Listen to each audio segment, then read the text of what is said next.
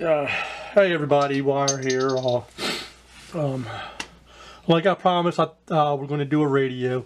This radio was given to me by a friend of mine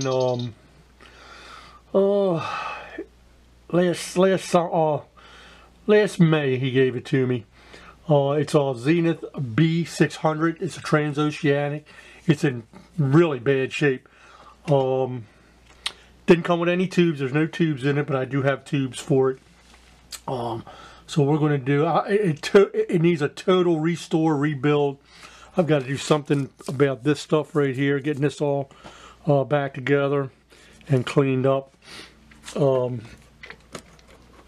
This is what it looks like on the inside, on the front. As you can see, it's a mess. The dial string doesn't work. The nice thing is all the knobs seem to work okay. The band switches work. They do need to be cleaned up, and we're going to totally take everything apart on this and redo it. These Zenith started off with the 500 series in 1941, and they always went, and all the tube radios, all the 500 and 600 series, which this is a 600 series, went to 1962. This is the last portable tube radio made in the United States. This series here. Like I said, you can look up. They made like 6 or 7 different series on this. So, like I say, this is the last one. I've always wanted one of these. It's just they go for too much money on eBay. They're like $500 and $600, and like I said, this is in bad shape. We're going to see if we can get this all put together, and hopefully it'll be a successful video, or it might be a fail video. As you can see, it's got a retractable cord. That's not working. That's the inside. When I got this, I did open it up, and there was a mouse nest inside. Fortunately, the mice didn't get to it too bad. It doesn't look too bad. It doesn't smell or anything like this. You can see right here the retractable reel is shot. So we're going to have to take that all apart. And like I said, it didn't come with tubes, but I do have tubes. And let me see something real quick. Okay, the variable capacitor is a little tight, but it is going around. We'll get that all cleaned up. And like I said, we're going to take this completely apart. So let's get down to it, and then we'll start taking this thing apart. Hey everybody, first thing we're going to do is we're going to have to disassemble some things in the back so we can remove the chassis from the front. And there's a few things we have to take apart here and able to access this. First thing we're going to do is take out the wave magnet. This is in here, so you can take this out and put it anywhere outside the radio to get a better signal. And I don't know if I mentioned this. This radio runs on batteries and AC, so we can't get the battery for it anymore because it'll make it. There's a guy that makes a replica battery, but it just doesn't make any sense to get it. And we're going to fix this too, because this is not right. Okay, let's see what we got up here.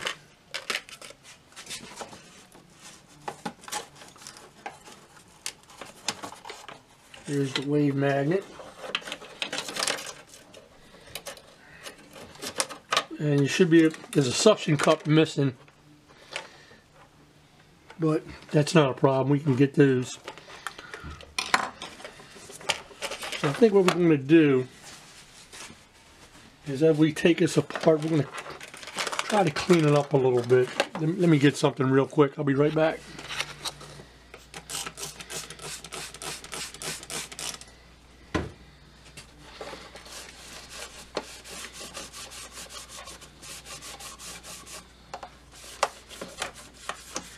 It looks like this came from a smoking environment. I can tell by the brown coming off of it.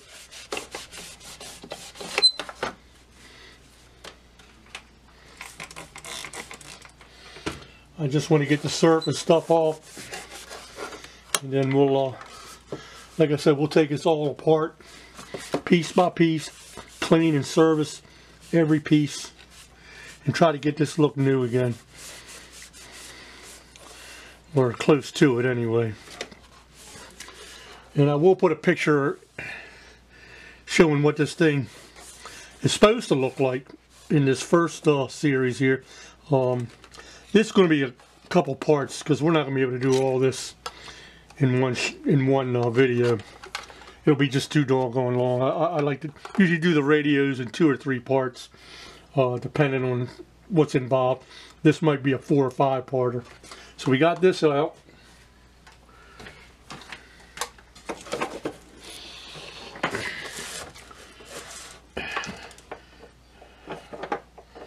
On the top here,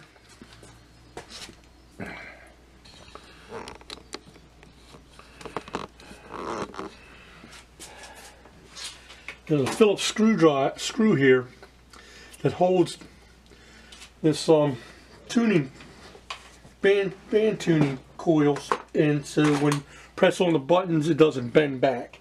We have to take that out.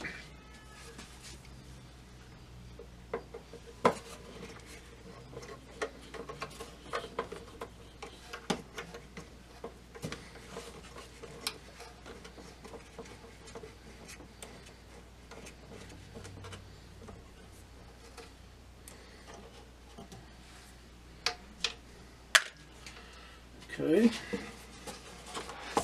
let's get this back up here.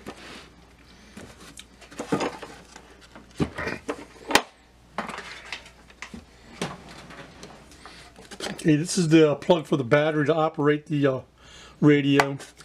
And this plug here, if you can see it, wait a minute, let me get down here a little bit for you. This plug here is the dial light. And we're going to do something a little bit different with the dial light, and I'll show you at the when we get to that part. Okay.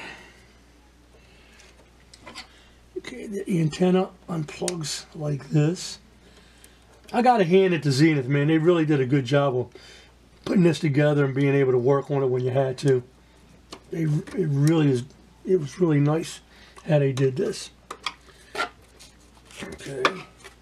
We need to take the antenna out, and as you can see, one of the bolts is loose.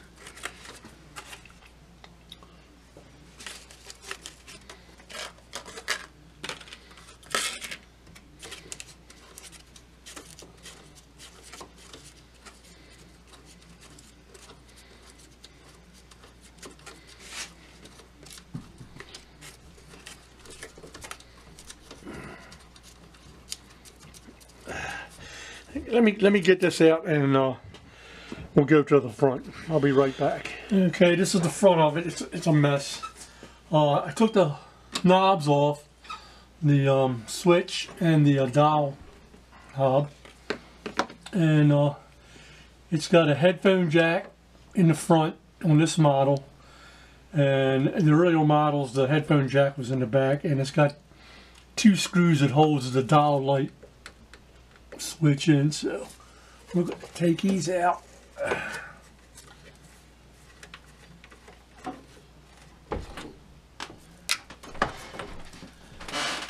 This one.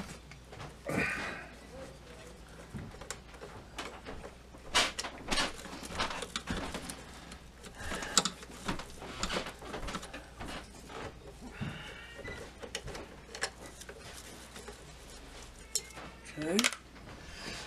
Okay, there are 7 screws. 1, 2, 3, 4, 5, 6, 7. Okay, these top ones are a little longer than these bottom ones.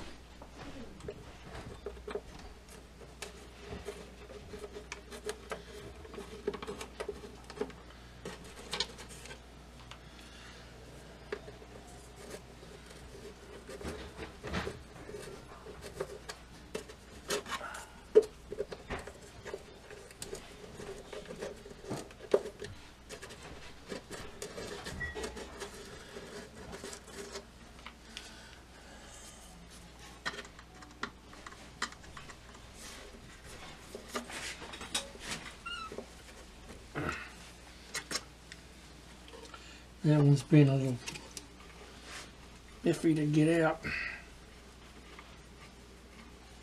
Let me go find a different screwdriver. That one's just not working.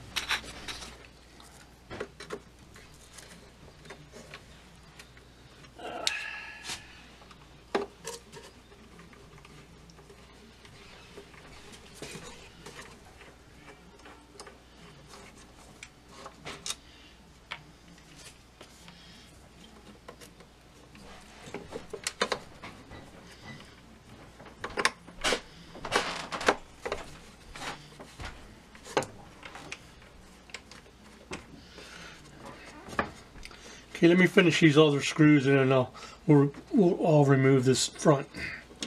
And I'll take that off too. I'll be right back. Okay, I got the screws out. I got the screws off of the dial light switch. I got the bolt off of the headphone. And this thing should come right out.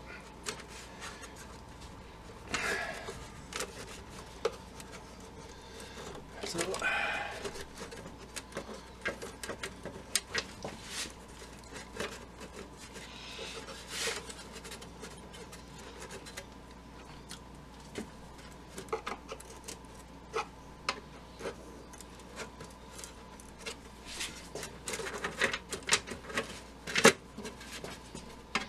something is hanging up on this thing.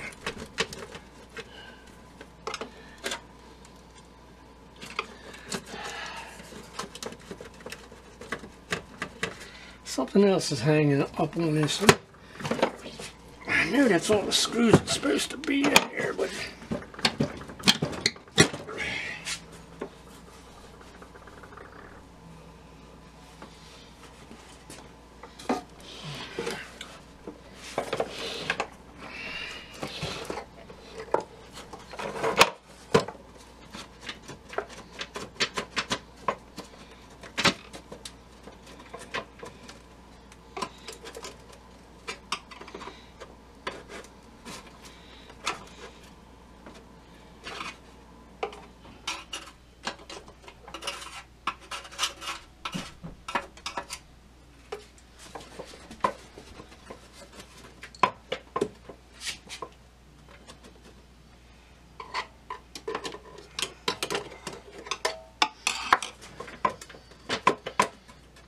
something else is holding it in there. Let me see what this is. I don't know what's holding that front on. It's supposed to come right off. So what I'm going to do is I'm going to release the chassis and try to pull this out in front. There's two screws in these holes here that we can access. So we can get the chassis out. And we'll see what's holding that on. That front's supposed to come right off. There's one bolt.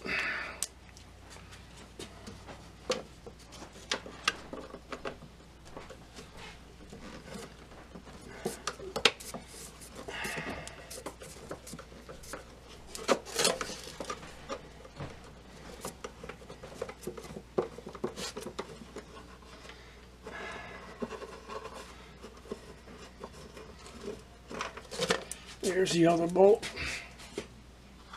Let's stand this up and see if we can pull that out.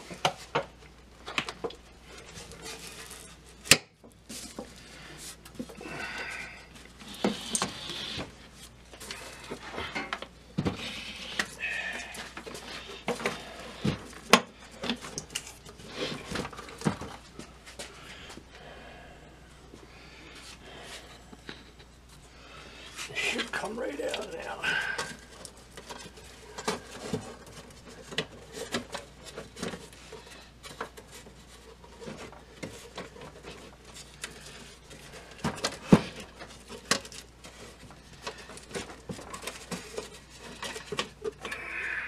Okay,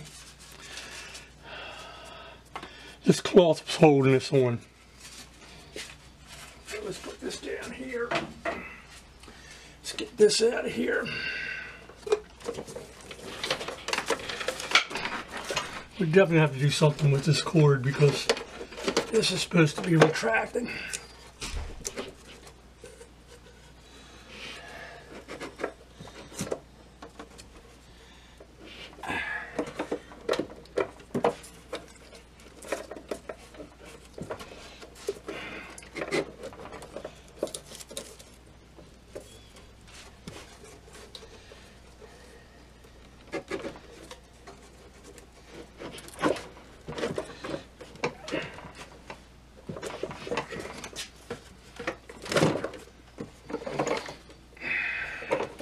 that broken reel is hanging up. Let me get this out, and then I'm going to pull this out and we'll go over the chassis.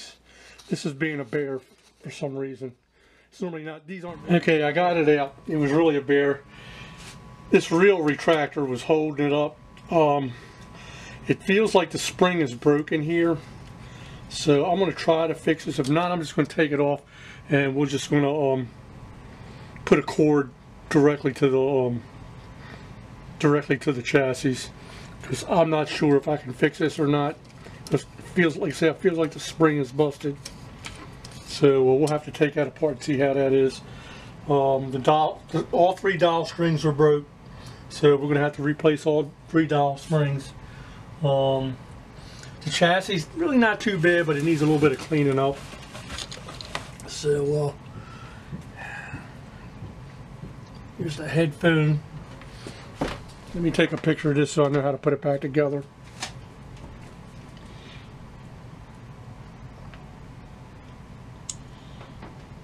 I don't want to bust it up. It needs to be resoldered anyway.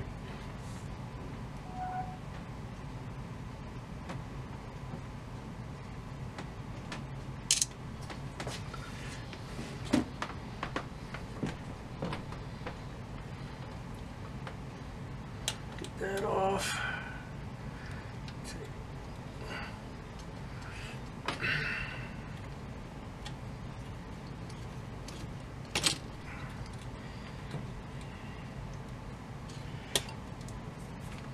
Throw this back here. I might even rewire that myself. Put some new wires on it. Okay, this has a ballast tube in it. I don't know if you can see this. And what the ballast tube does, it limits the amount of current that goes to this, just in case there's a spike in the electricity. And underneath of here, she don't look too bad. All original parts.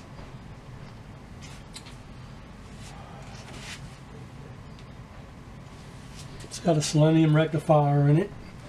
We're going to test this and see what kind of voltage is coming out of it. If the voltage is not too bad, I'm not going to change it. If it is, I'm going to change it and put a diode, a modern diode in it. All these capacitors are going to get changed. And it doesn't look too bad underneath of here, other than a little cleaning and recapping. And it looks like somebody else has been in here, because this is a modern cap right here. Yeah, somebody has been in here. Yeah, so let me flip this up, and we're going to start doing this. What we'll do first is I'm going to work on this, see if we can get this done first, and that'll be in the next video, because I do have to put a new cord on it. This is shot. I'm hoping I can fix this. Anyway, fellas, we'll catch you guys the next time. And like I said, this is going to be a couple videos. Believe me, I'd like to do this all in one sitting, but it's a lot of work right here. And like I said, I always wanted one of these, and I want to make sure I do this one right, because I'd like to keep this one for my own collection. Anyway, fellas, if you liked the video, give me a thumbs up, and I'll catch you guys the next time. This is Wire. See ya! Okay, this is a picture of what it's supposed to look like. Hopefully mine will get close to what this is, so we'll have to wait and see. Hopefully the radio itself, the circuitry, is in much better condition than what the case is. Looks like they left the case somewhere and moisture got to it. I don't know. Anyway, I want to give a special thanks to Radio Wild channel. If it wasn't for him, I wouldn't know how to take this apart. So thanks a lot, Radio Wild. Your video really showed me how this comes apart. Anyway, guys, I'll catch you on the next one.